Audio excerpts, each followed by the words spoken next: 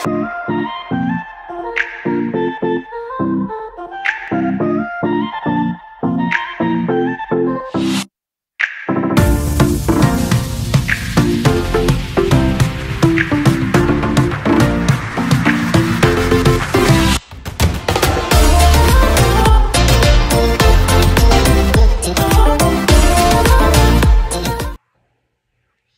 guys, welcome back to my channel.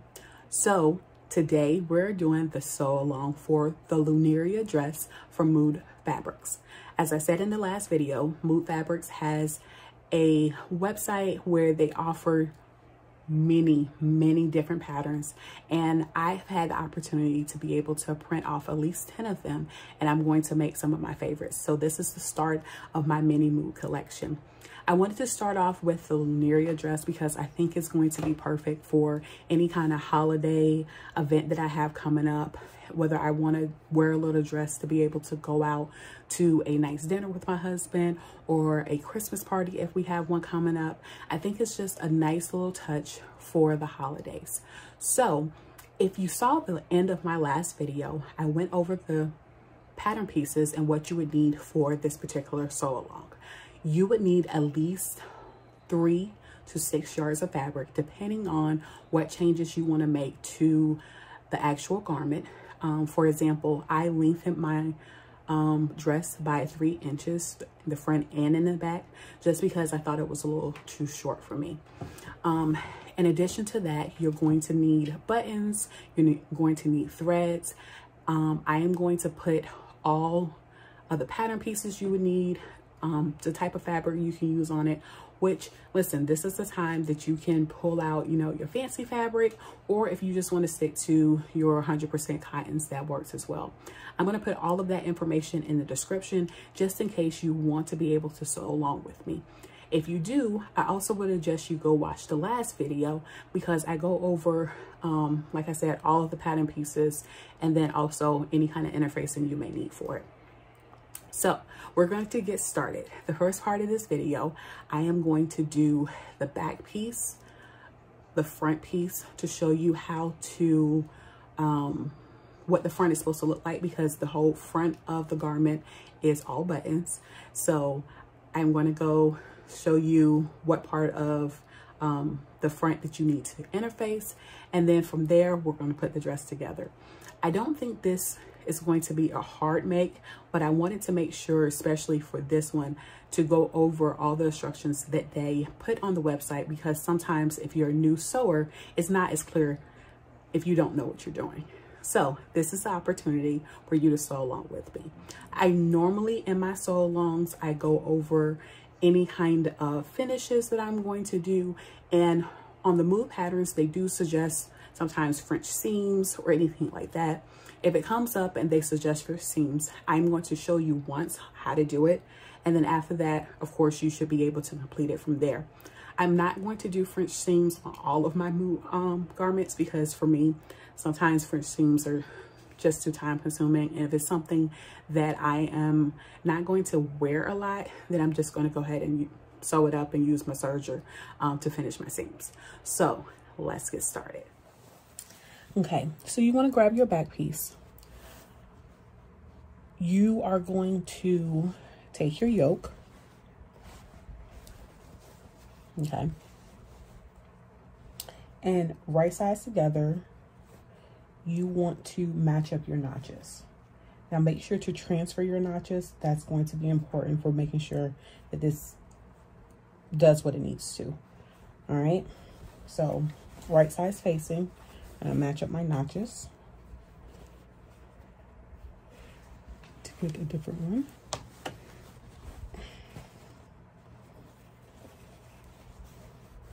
Okay.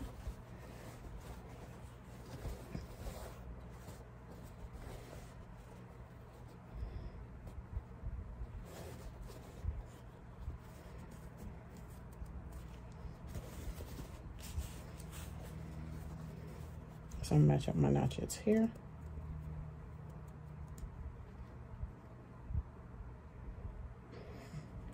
I get everything to match.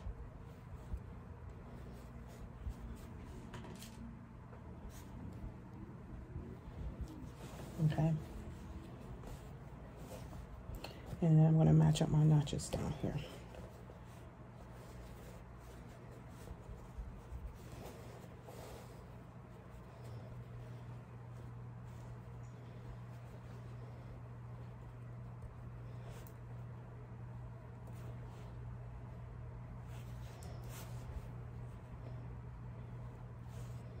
All right.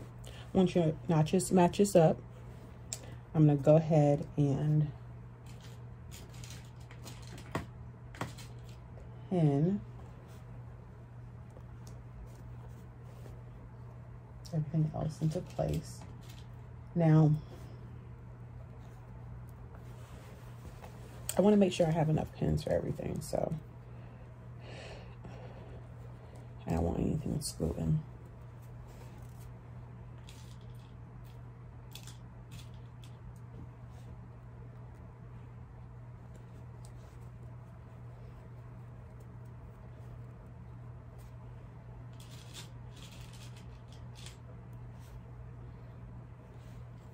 Okay, so the difference is when you're doing this, according to the instructions that you get on Mood's page, you are going to take the back piece and you're going to gather it.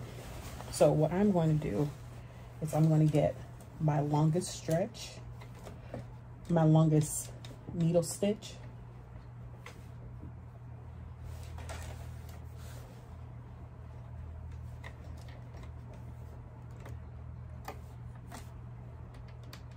and this one, get 5 for me.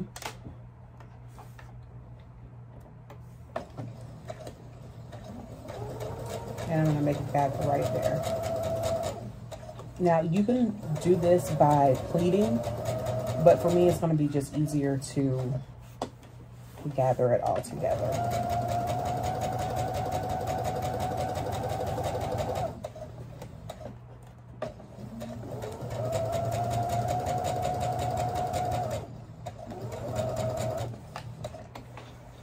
Now, normally when you do gathers, and I have a blue thread so you can't see it a lot, you want to do 2 rows. I'm not going to do that because it's not a lot to gather for this section. So I'm just going to pull one of my strings. I keep saying strings, threads, and I am going to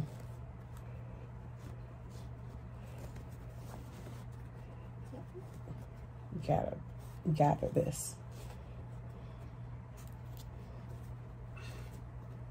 And like I said, it's not a lot. We're almost done with it. True gathering, you want to have your 2 different threads. So I'm going to space out some. You're going to pull some of this in.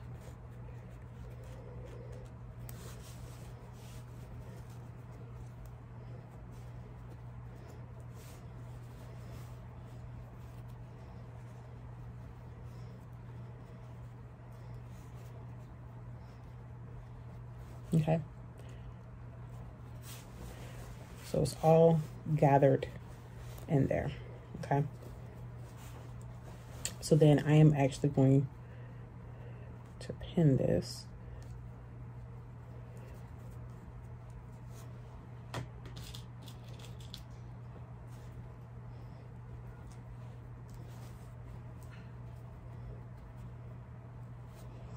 So it calls, the direction says to stay stitch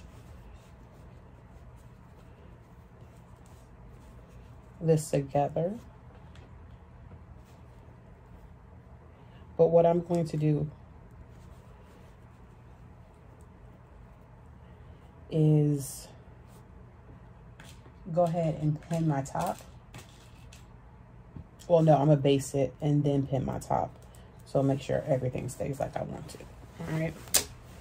So let me turn it over. That's how you want it to look. I know it's hard to see because it's that blue.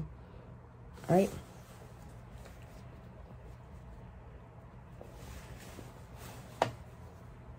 So I'm going to base this together.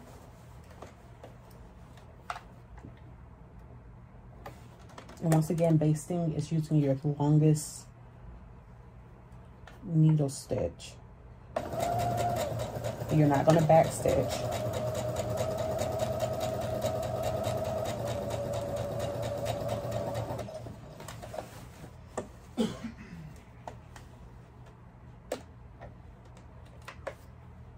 Okay, and this is the time to make sure everything is lining up where it's supposed to be.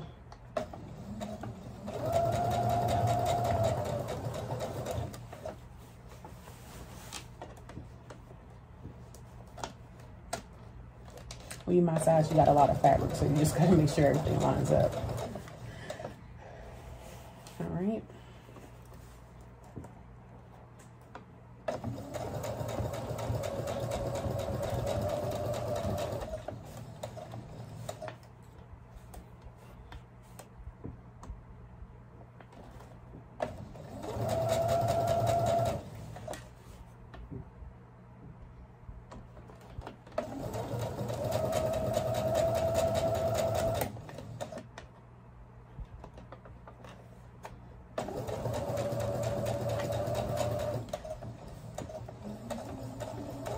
And you don't back stitch. All right, so we got that side done. So what we want to do is we're going to end up sandwiching the other yoke piece together. All right, so I'm going to take the other yoke piece and I want to do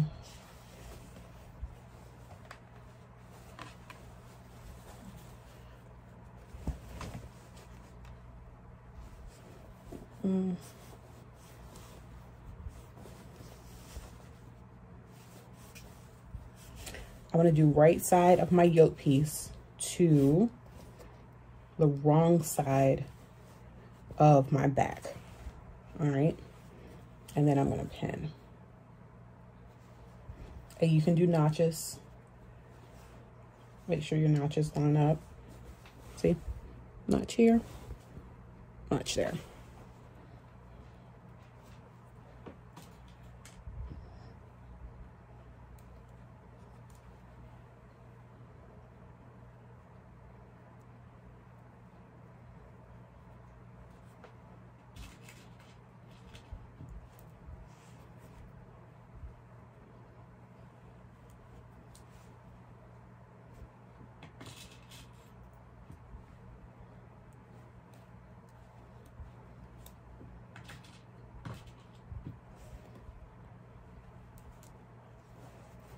And I know everybody don't have to use as many pins as me, but it's my OCD. And I want to make sure all my threads are out of the way.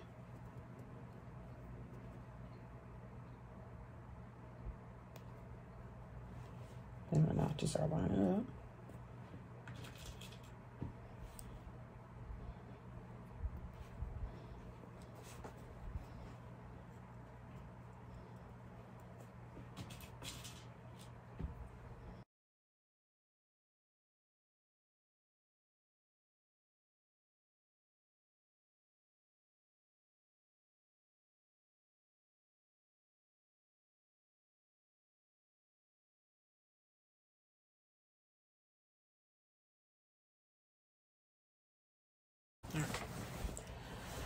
So all of your seams for most of Mood's patterns are going to be a 1/2 inch. So I've already put my needle down where I want it. Just need to remember to go back. And you're going to stitch a 1/2 inch and stitching both sides together. Back stitch.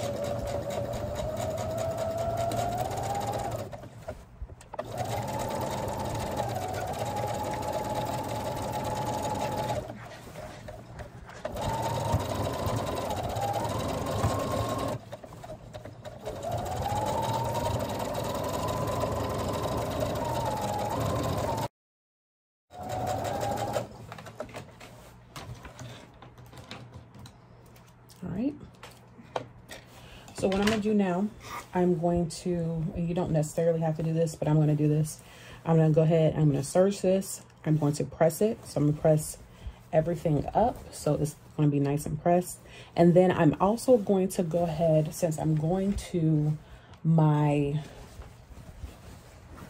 iron, I'm going to go ahead and work on where I'm going to put my buttons. Okay. So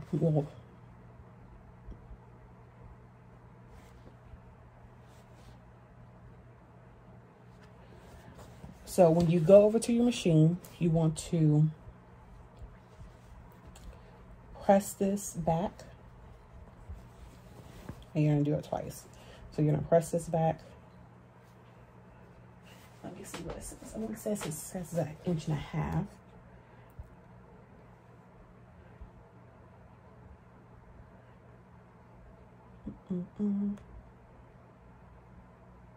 Yes, so you want to press, I had to look for a minute. You want to press this whole front half, and you want to do it on both of your front creases back 1.5 inches. Okay, and it's basically where you have your interfacing. And then from there, you want to press it under 1/2 inch. Okay, so then once you do that, we'll be back. So I was able to go to my machine. As you guys can see here, I folded under 1.5 inches. Okay, and then from the edge, I folded again 1/2 inch, and it should follow your markings. Let me bring it down so I can make sure you guys see it. Okay, it should follow your markings from the pattern. Okay, so from there, you're going to end up sewing this down. Okay, and the best way that I've learned how to do that, I'm going to make sure that everything is tucked under the bottom, but I'm using my edge foot. Okay, or your top stitch foot, because it allows me to make sure that my fold on the bottom of my fabric is sitting right on that edge. I move over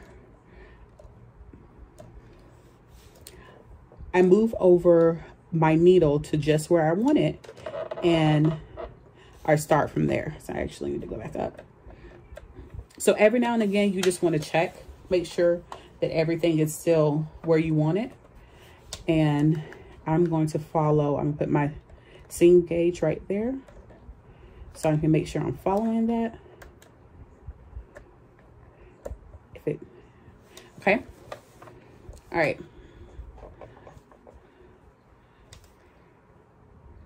This up just a little bit.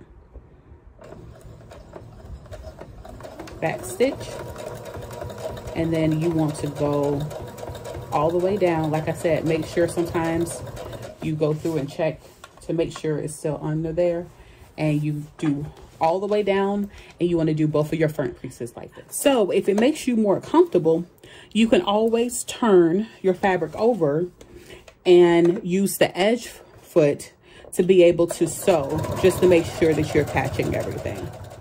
As I stated earlier, Mood Fabric loves a French seam. So if you don't know how to do a French seam, this is going to be a very quick way to learn how to do it. Now, for me, I'm not going to use French seams in this project.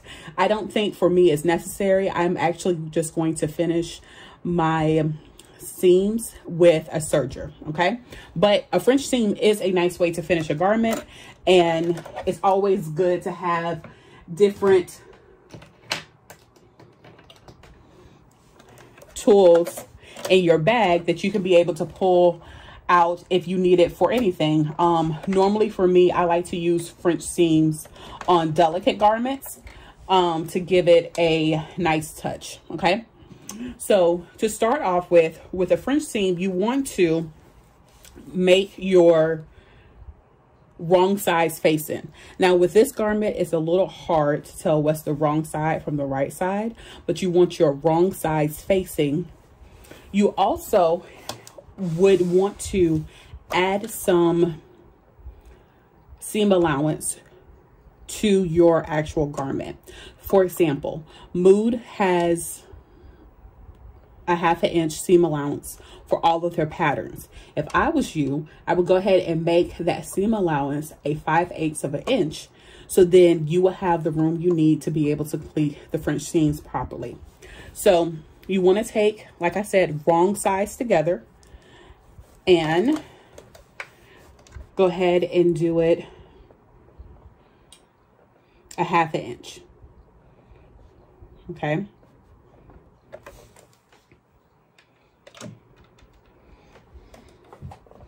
I'm going to put the gauge back.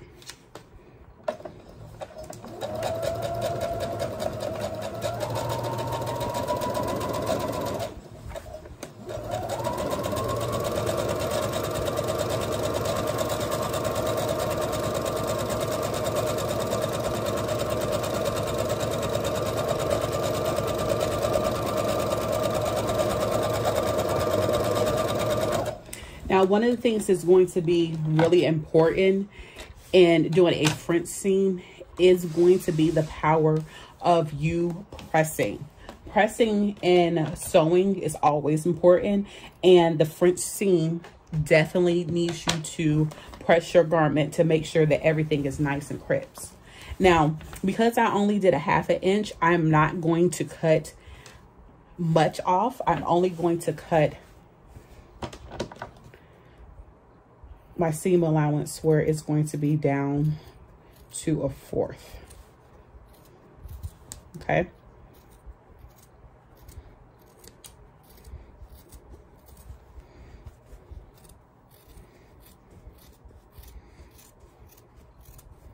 Okay. So from there, you would want to go to your iron and you would want to press the seam very good. So you want to press it to the side, and then once you get done pressing to the side, I will go back and press this. So as you see, I went to my machine and I pressed my seam and pressed it good. So what you're going to do next, you're going to have right sides together. Okay, remember you had wrong sides together first. Now you're going to have right sides together, and you're going to sew this a 1/2 inch. Okay.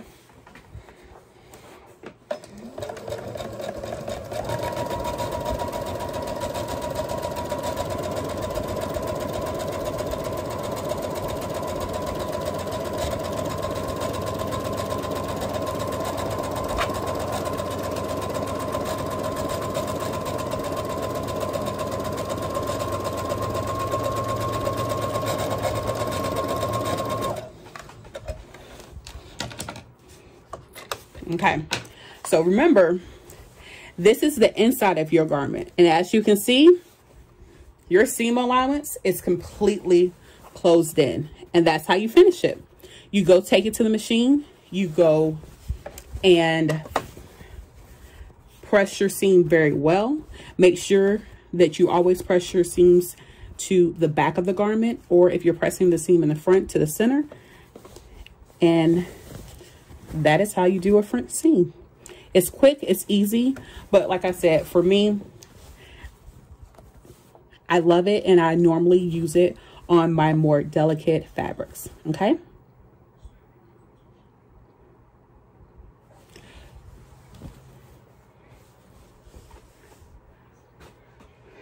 So for many of the seams in this garment, the instructions given by Mood is to finish them with the French seam. Like I said, I'm not going to do that. I'm just going to use my good old serger. So now you want to take the front of your garment and you want to attach it to the back at the shoulders and at the sides. So you sew a 1/2 inch for the shoulders, a 1/2 inch for the sides, and then finish your seam as any way you like it. You can use the French seam, or you can use a good old serger. Make sure you take it to your Iron and press your seams.